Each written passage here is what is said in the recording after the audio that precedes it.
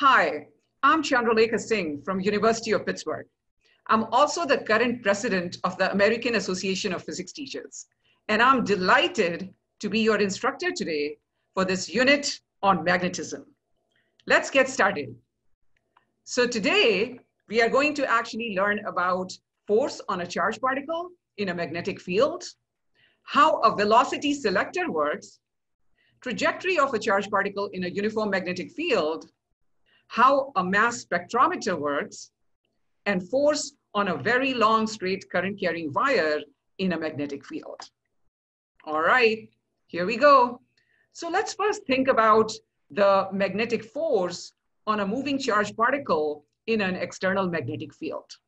So let's say we have a charge Q0, which is moving with a velocity V in a uniform magnetic field B.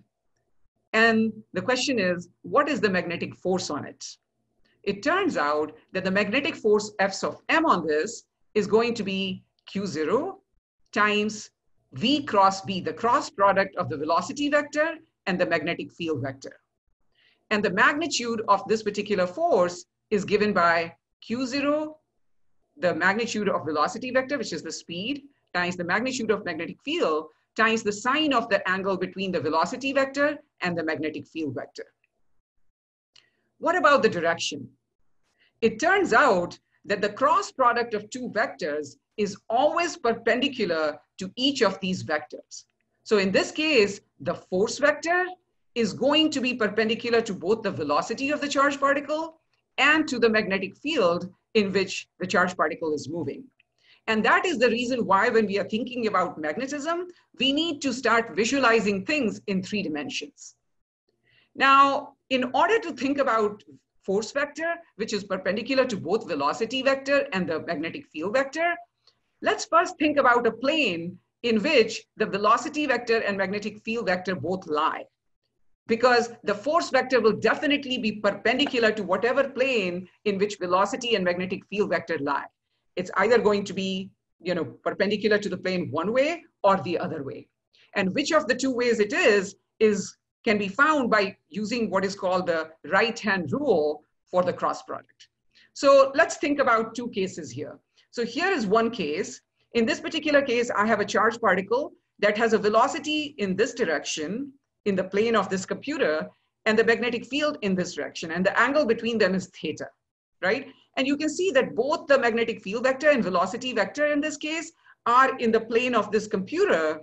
And so you know that the magnetic force that this charged particle is feeling due to this magnetic field is going to be either out of this computer or into the computer, right? Same in this situation, except that now the velocity vector is this way and the magnetic field vector is this way. Still the two things are in the plane of this computer. And so the force vector on this charged particle is going to be either out of this computer screen or into the computer screen. Now, which of these it is can be found by using the right-hand rule. So let's learn the right-hand rule. So here is how I would do it. You should put all the fingers of your right hand in the direction of the velocity vector, and then sweep your fingers in the direction of the magnetic field vector, and then your thumb will point in the direction of the force vector.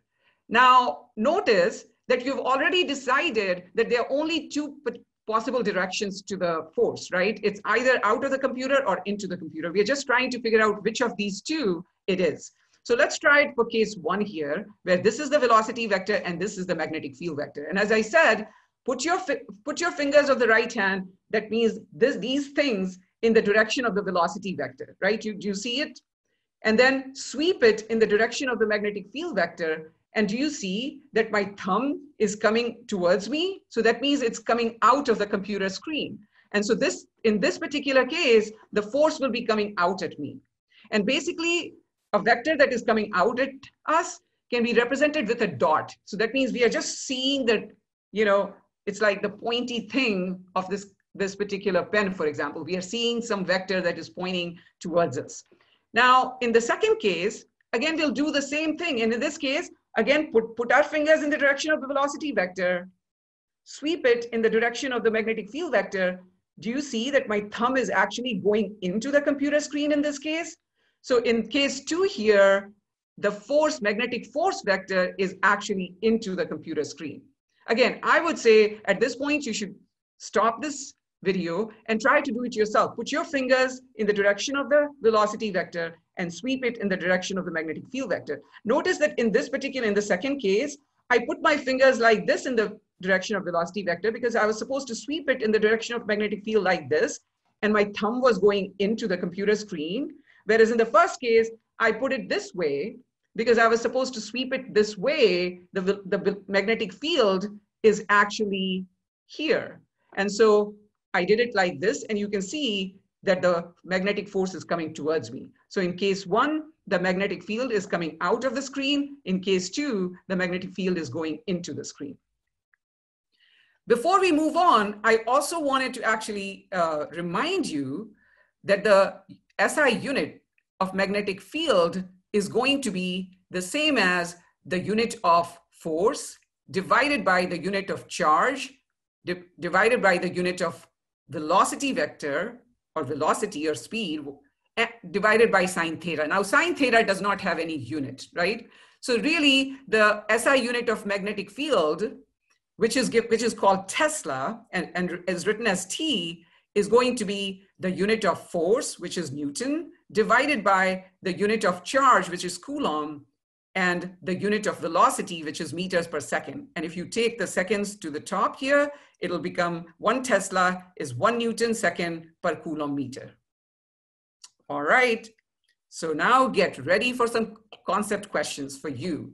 And for these concept questions, I really very strongly recommend that after I ask these questions, you pause the video, you think about them for some time, and then let's discuss the answer together. All right, so here is the first question. It says the magnetic force on a charged particle is in the direction of its velocity if it's moving in the direction of the field, if it's moving opposite to the direction of the field, if it's moving perpendicular to the field, if it's moving in some other direction, never. Pause the video, think about the answer, and then come back, because when you have struggled with it, you're really going to get a lot more out of the discussion. All right, I hope that you actually thought about the answer. It turns out that the correct answer here is the force on a charged particle is in the direction of its velocity, never. Remember, we discussed that magnetic force is very interesting. It is actually always perpendicular to the velocity vector. And it's also always perpendicular to the magnetic field vector. So if it's always perpendicular to the velocity vector, then it can never be in the direction of the velocity vector. So the correct answer here is never. All right, let's think about the next concept question. This one says, an electron is moving east in a region where the magnetic field is west. The magnetic force exerted on the electron is 0, north, south. Is it in the east direction or west direction? All right, pause the video, think about it yourself first, and then we'll discuss it together. All right, I hope you got a chance to think about it yourself. The correct answer here is 0. Because if an electron is moving east and the magnetic field is west, let's think about what would be the angle theta between the velocity vector and the magnetic field vector. It's going to be 180 degrees because they are anti-parallel to each other. And sine of 180 degrees is 0. And so a charged particle that is actually moving in a magnetic field, anti-parallel to the field, feels absolutely no magnetic force. What about a charged particle that is moving parallel to the magnetic field? So let's say that the magnetic field was west and the charged particle is also moving in the west direction. Will there be a magnetic force on it? The answer is no, because in that case, again, sine theta will be sine of 0, because the velocity vector and the magnetic field vector are pointing in the same direction, and sine of 0 is also 0. So sine of 0 is 0, sine of 180 degrees is 0. So for both sine 0 and sine 180, the force will be 0. So that means whether the charged particle is moving parallel or anti-parallel to the magnetic field, the force on it is going to be 0. Here's another question for you. What happens if the charged particle is at rest in a magnetic field? Does it feel a force? You got it. The correct answer is, since the charged particle is at rest, its velocity is 0, so there cannot be any magnetic force. So notice that nature behaves in a very interesting way. The magnetic force will be 0 if the charged particle is at rest, or if it's moving parallel or anti-parallel to the magnetic field, but only if the charged particle is moving at any other angle will there be a magnetic force. Remember, this is very different from the electric force. If you recall, we had earlier learned that electric force was F is equal to QE. So electric force is always going to be parallel or anti-parallel to the electric field, depending upon whether the charged particle is positive or negative. So these are very different kinds of forces. Nature is indeed very fun. All right, so get ready for another concept question. This one says an electron with an initial velocity v enters a region with uniform magnetic field, which is directed into the page. So in this case, by page, I mean into the computer. And I'm showing the crosses to mean that the magnetic field is pointed into the computer. The velocity of the electron is perpendicular to the magnetic field as shown. The direction of the magnetic force exerted on the electron right after it enters the field is to the left, to the right, into the screen, out of the screen, or there is no magnetic force on this particle. Stop the video, think about it, and then come back and we'll discuss it. All right, I hope that you got a chance to think about it. It turns out that in this case, the magnetic force on this electron is to the right. And again, we have to think about this particular relation between the magnetic force, its velocity, and its magnetic field, and the magnetic field in which it's moving. Also notice we need to think about whether this charge is positive or negative, because if the charge is negative, which is the case for the electron, then the direction of the force vector is going to be opposite to what your right-hand rule is going to suggest, because right-hand rule is just giving you the direction of V cross B. So let's first figure out what would be the direction of V cross B here, and then we will actually use the opposite direction, because in this case, for the electron, this is going to be a negative charge. So notice that the velocity of this electron is up, and the magnetic field is into the page. So again, I have to put all the fingers of my right hand in the direction of velocity vector. Any of these is good, so long as I have it up. These are all good direction. But then I have to actually cross it in the direction or sweep it in the direction of the magnetic field, which is pointing into the computer. Do you see that my thumb is pointing this way? And that means for a positive charge, the force will be to the left, this way, the direction which my thumb is pointing. But since this is electron, whatever this V cross B, the right-hand rule is suggesting, the direction will be opposite due to the negative charge of the electron. And that is the direction, right direction. So the correct answer would be right direction. I hope that makes sense to you, that when I put my fingers in the direction of velocity vector, notice that these things should be in the direction of velocity vector, and any of these is appropriate. But since the magnetic field was pointing in, I have to sweep it like this, and then the force vector is this way for a positive charge, and the force vector will be opposite for a negative charge. All right, I hope you're ready for another concept question. This one says, the figure shows two situations in which a positively charged particle moving with a velocity v through a uniform magnetic field B experiences a magnetic force F sub B due to the field.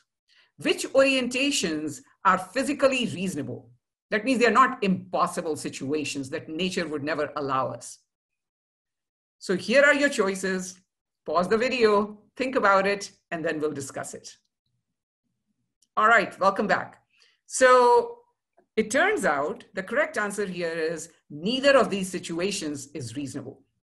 Why? Well, again, we have to go back to the thing that we learned, that the force on a charged particle is basically Q0 V cross B. And this force is always perpendicular to the velocity vector, and it's also perpendicular to the magnetic field vector.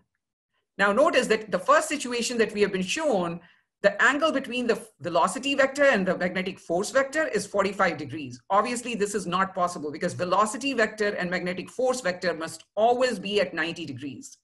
This is how nature works. We cannot defy the laws of physics. Similarly, in this case, the force vector and the magnetic field vector are at 45 degrees. Again, not possible, because you can see that the force vector must be perpendicular to the magnetic field vector.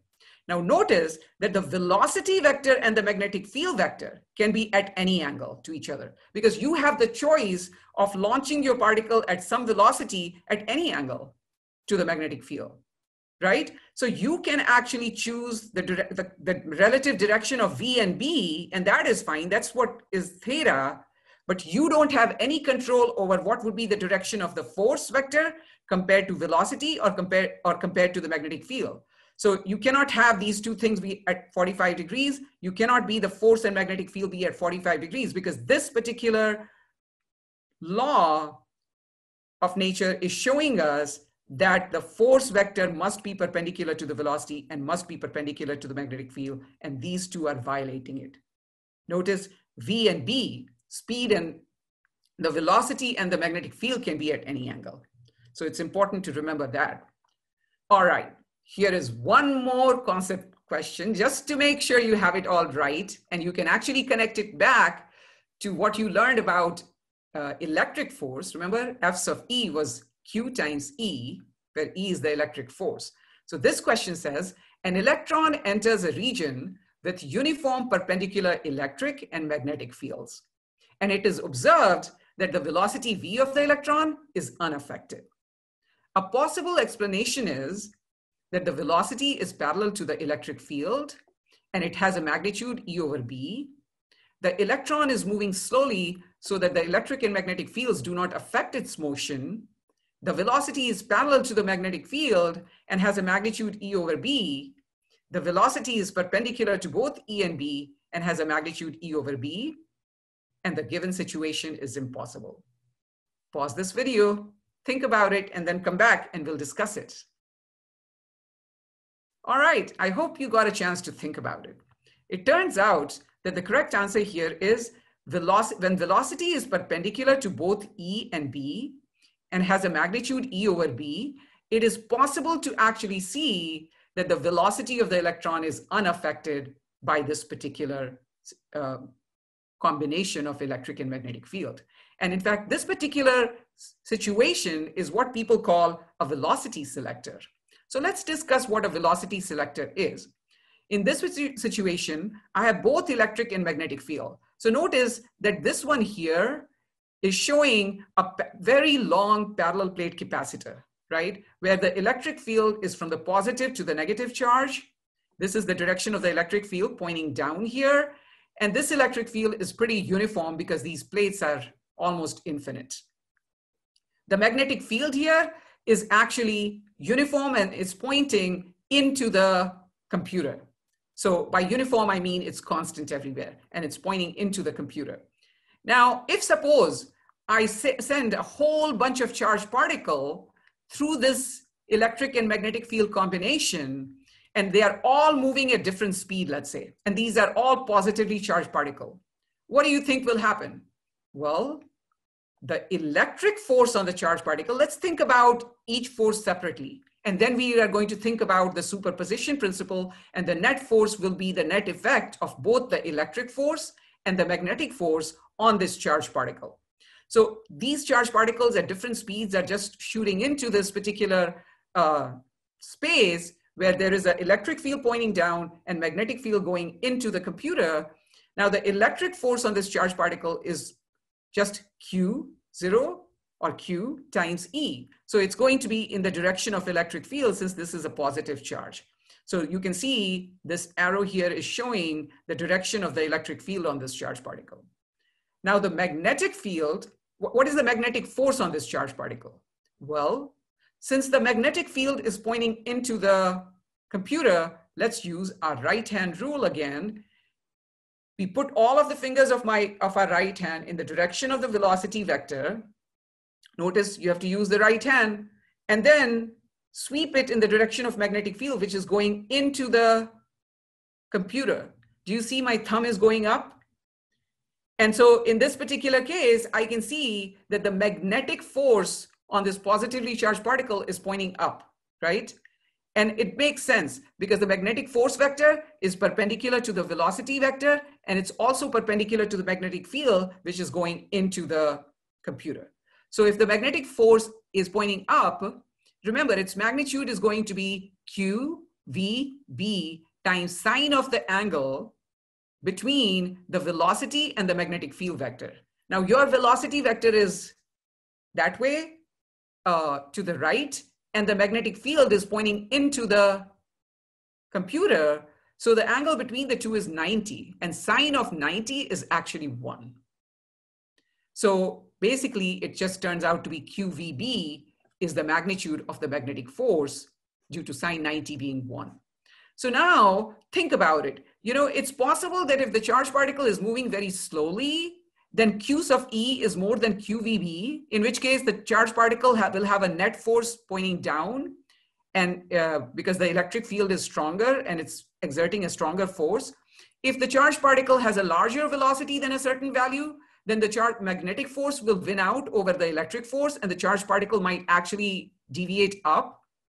But can you imagine that there will be a particular situation at which Q times E will become exactly equal to QVB. So the force pointing up, this magnetic force on this charged particle in this region where there is both electric and magnetic field, will be exactly equal to the electric force that is pointing down. And if the electric force QE becomes equal to QVB, in that case, you can see that this charged particle actually feels no net force. And if there is no net force, remember, there is not going to be any acceleration of the charged particle. Its velocity is not going to be changing. So neither its magnitude will change nor its direction. So this charged particle will be totally oblivious of the presence of the electric field, and it'll just keep going through. La la la. So in this case, this particular combination actually picks out that particular velocity for which QE is exactly equal to QVB. And notice that this situation is going to happen when V becomes equal to E divided by B. And that is what the previous question was asking you, right? And so this is a situation where even if you were sending particles with lots of different velocities, you have picked out the particle with one particular velocity because that is the only one that's going to be undeviated, and you can collect it over here for whatever purpose you wanted to collect it for. And we can see later that we are going to use this thing for what is called mass spectrometer, which is a device that is used by scientists often to actually separate particles. So let's actually think about that later. But here I have another concept question for you before that. This one says, which one of the following statements is true about the work done by the magnetic force on a charged particle moving with a velocity V in a uniform magnetic field B? It's always positive, it's always negative, it's always zero. It can be positive or negative depending upon whether the charge is positive or negative. And it can be positive or negative depending upon the orientation of the initial velocity with respect to the field. Pause the video, think about it, and then we'll discuss it. All right, I hope you got a chance to think about it.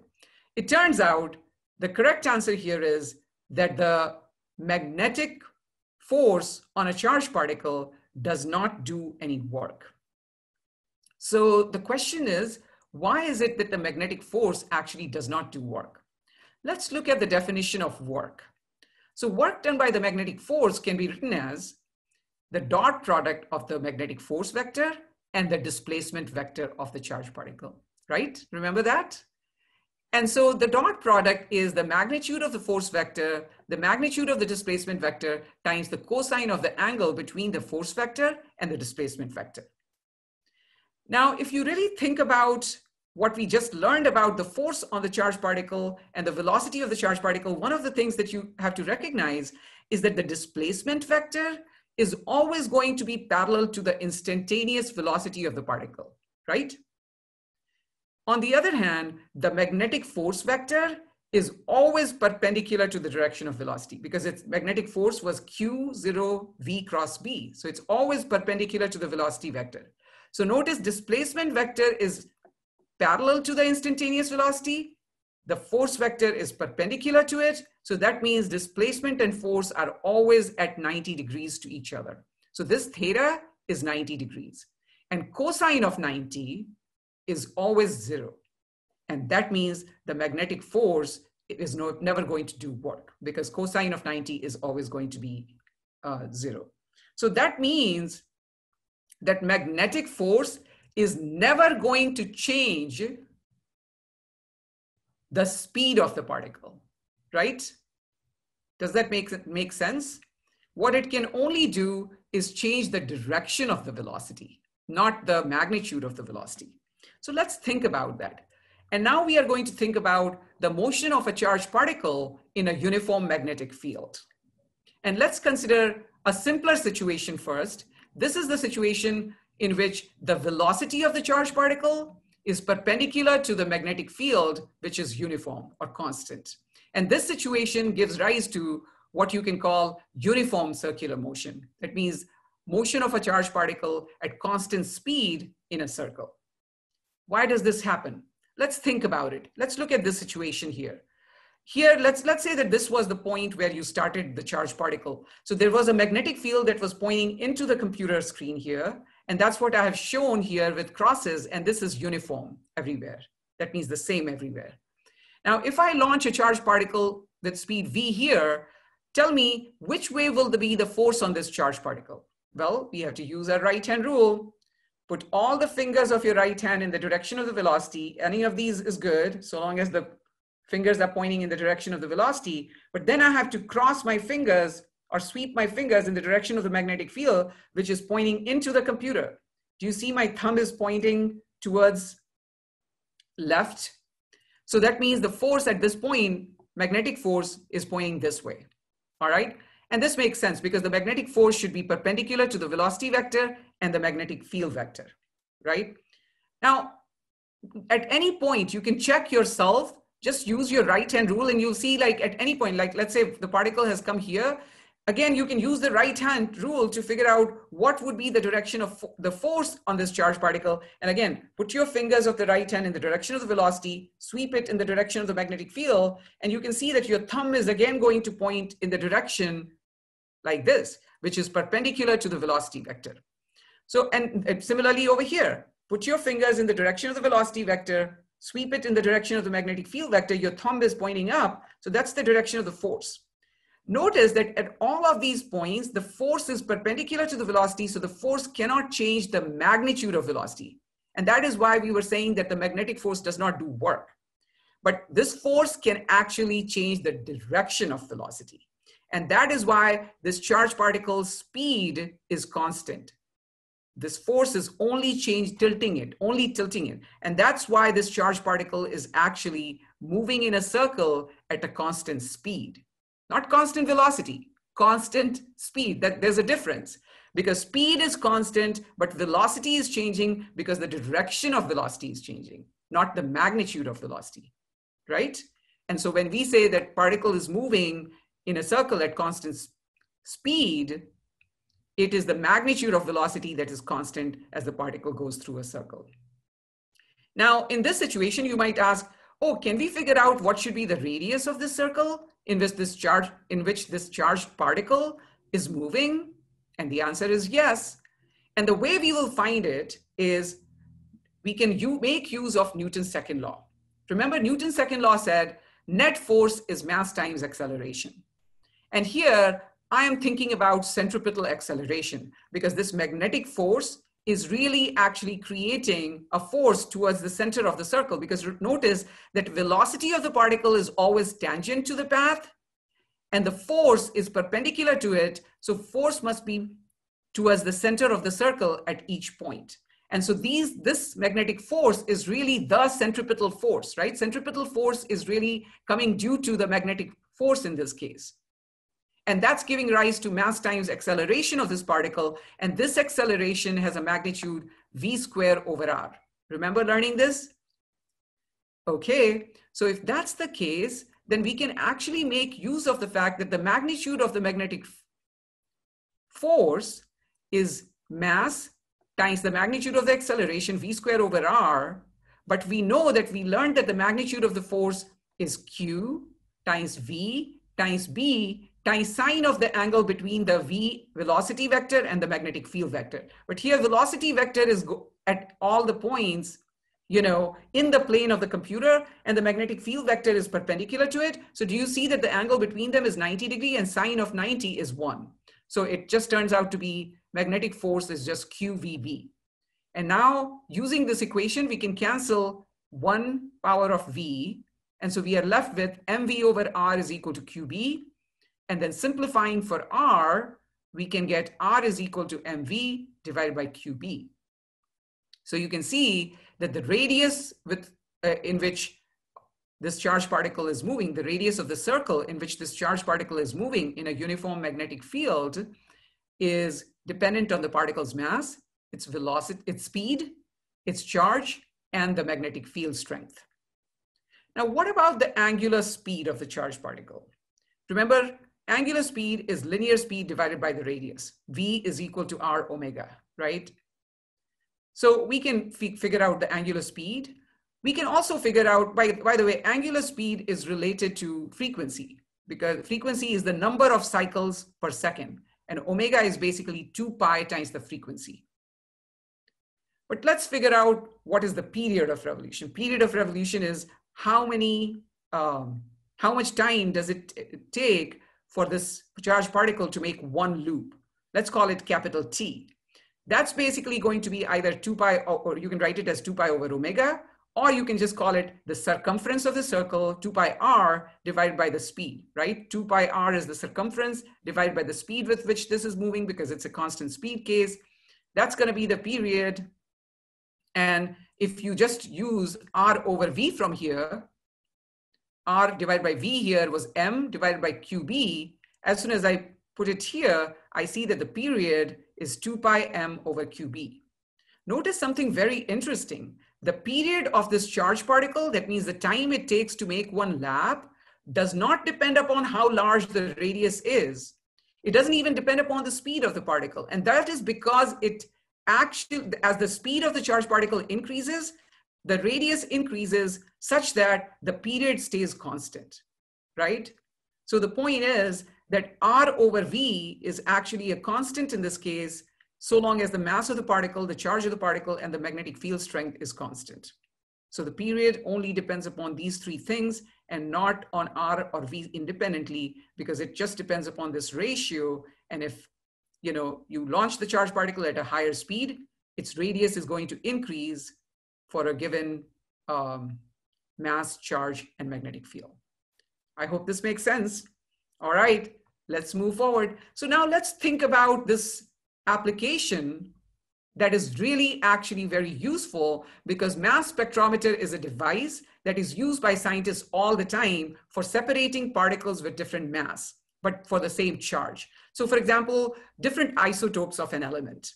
So isotopes of an element are those things that have the same exact number of protons, but the number of neutrons is going to be different in the nucleus. So notice, if the number of neutrons is different, the mass of the particle will be different. But if the number of protons is the same, then the charge of that thing is going to be the same if, for example, you kick out a couple of electrons from these. So let's say that, we wanted to make a mass spectrometer. We can actually do it by a combination of a velocity selector and a region in which there is only magnetic field. So remember, we just talked about a velocity selector, and we said that that requires you to have an electric field, for example, through a parallel plate capacitor, in which this could be the positively charged plate and this could be the negatively charged plate, and a magnetic field which is pointing into the computer. And the point is that in this crossed electric and magnetic field, we said that there will be a certain velocity that will be undeflected, right? Remember that? For which Q sub QE was equal to QVB. That is the case for which the velocity was undeflected and it just kept going straight through, as though it was completely oblivious of the presence of the electric and magnetic fields, because the net force on it was 0.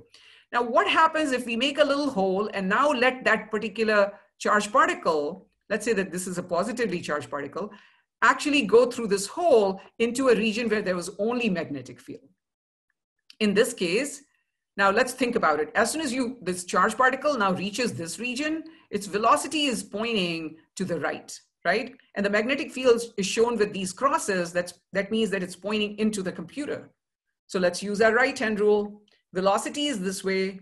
The magnetic field is into the computer. Do you see my thumb is pointing this way?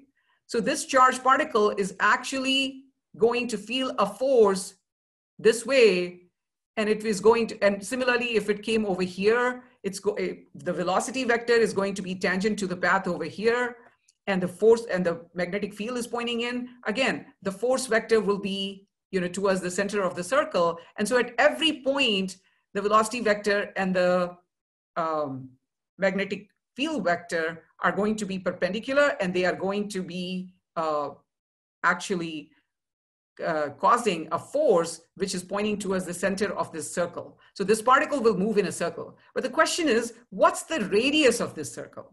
The radius of this circle, if you remember, what would be mv over qb. So if they all have the same velocity, if they're all moving in the same magnetic field and they have the same charge, but they have different masses because they are different isotopes and they have different number of neutrons in the nucleus, then the radii of those circles is going to be different. One of them will be this big, one of them will be this big, one of them will be greater than this. And so you can actually select out or separate out the different isotopes of different masses. And that is why this device that actually does this is called a mass spectrometer. So you can see that the magnetic field was very useful in making this device. All right, so here is another concept question for you. It says, a proton with speed v enters a region with a uniform magnetic field of magnitude b. The velocity of the proton makes an angle theta with the magnetic field. Which of the following choices best describes the path of the proton after it enters this region? So here is the figure that you can look at. Is it helical motion with the pitch of the helix along the direction of the magnetic field? Is it circular motion perpendicular to the plane of the page? The plane of the circle is perpendicular to the magnetic field. Is it circular motion perpendicular to the plane of the page? The plane of the circle is at an angle theta to the magnetic field. Does it continue along a straight line in the direction of the initial velocity? Or is this situation impossible? Again, stop the video for a second, think about it, or more than a second. Think about it and then come back, and then we'll discuss it. Then you'll learn the most. All right, I hope you got a chance to think about it. So it turns out the correct answer here is that the motion of this charged particle is going to be helical motion with the pitch of the helix along the direction of the magnetic field. In order to think about it, let's actually again look at the situation that we had looked at earlier. This was a situation in which the velocity of the charged particle was actually perpendicular to the magnetic field in which it was launched, right? And we said this case in which the velocity is perpendicular to the direction of the magnetic field, like in this case, will cause uniform circular motion. That means the charged particle will keep moving in a circle at a constant speed. Now, in this particular case, what we see is that if you take one cross-section, I want you to take one cross-section and think in 3 dimensions. So notice that the magnetic field here is actually pointing into the computer, right? And if I take a slice of this thing here, what will you see? You will see that the velocity that the magnetic field is in and the velocity vector is this way, and this charged particle starts moving in a circle like this. This is not that different from a situation like this here, which is what is given to us, in which we can actually decompose or break up this velocity vector into 2 components, the x component and the y component. Now think about it. The x component of this velocity of this particle is in the direction of the magnetic field. Will it cause any magnetic force on the charged particle?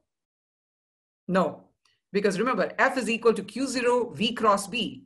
And so the component of velocity that is parallel to the magnetic field cannot cause any magnetic force. So this component of velocity is going to be unchanged for this charged particle. That just remains the same, Vx. But at the same time, this charged particle also has a component of velocity Vy. What will that component do? Well, let's use our right-hand rule that Vy crossed with the magnetic field. Do you see Vy cross B? B is pointing to the right this time. My thumb is going into the board or into the screen, computer screen here.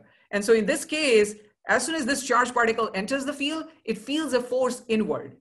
And what it'll do is it'll make the charged particle move in a circle like this. If this x component was 0, if this x component was completely 0, in this case, can you see that this Vy will make the charged particle move in a circle just like this? It'll keep going in and out of the computer like this, right? Because this situation is not going to be different than from that uniform circular motion that we talked about in the previous slide.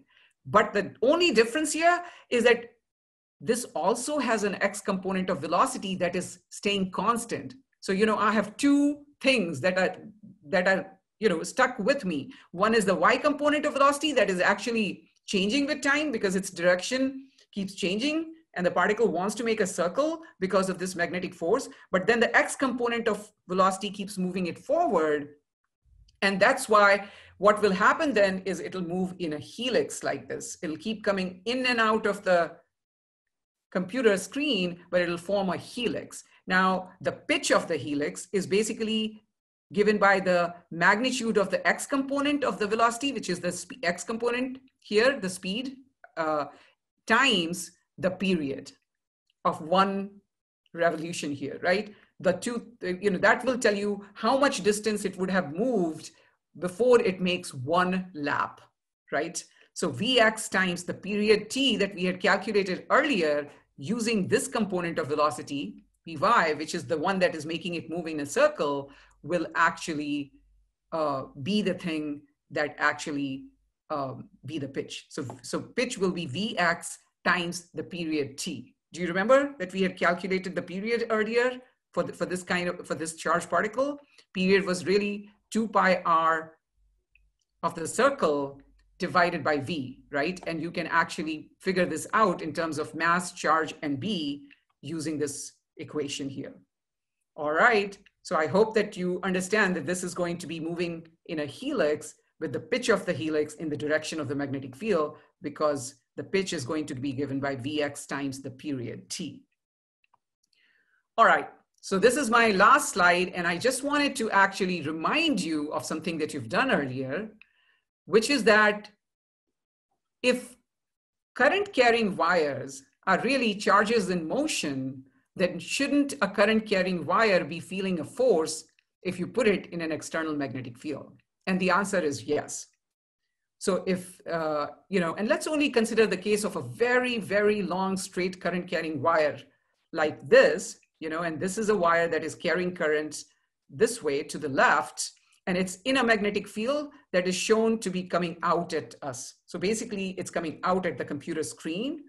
And if you remember from what we had learned earlier, the current is really charge per unit time, right? So passing through any cross section of this wire. So if you think about one cross section of the wire anywhere, whatever charge is flowing per unit time is basically the current, right? And the unit of current was unit of charge divided by time. Coulomb per second is the ampere. So those things but now I want to think about what is the force on this current carrying wire in this external magnetic field. Let's use what we already know. So we know that force on a charged particle in an external magnetic field is given by Q0 V cross B. And if this current is really due to motion of free electrons in one way, but we think about, this current flowing in the opposite direction to the flow of electrons. So you can think of some hypothetical positive charges moving that way, even though the current is due to the flow of negative charges. We can actually now write the same equation like this. We can divide by time and we can multiply by time. And we can say Q0 over T is the current and V times T is some length element. And length element is along the direction of the current at any, small segment. But in this case, I'm only looking at very long straight current carrying wire. So the entire length element is basically pointing to the left here. And so you can see that then the force basically becomes L cross B times I, the current in the current carrying wire. And so the magnitude of this force will become ILB times sine theta. Now, for the case that I'm showing you, the current is flowing that way and the magnetic field is coming out at us. So the angle between the two is 90 degrees. So sine 90 is 1. So the force has a magnitude which is ILB in this particular situation for a long straight current carrying wire. And let's figure out the direction. Again, use the right-hand rule. It's the same right-hand rule. This time you have to do L cross B. Put all of your fingers in the direction of the length element, which is in the direction in which the current is flowing in this wire, and sweep it in the direction of magnetic field, which is coming out at you. And do you see that your thumb is pointing up? So the force on this current carrying wire due to this magnetic field that is coming out at us is actually pointing up. Do it yourself. Put your fingers in the direction of the current, sweep it in the direction of field, and you can see that the current is going up, right?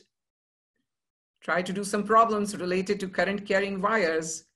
All right, I really had a good time teaching you. I hope you had a good time. Thank you so much, and all the very best for everything.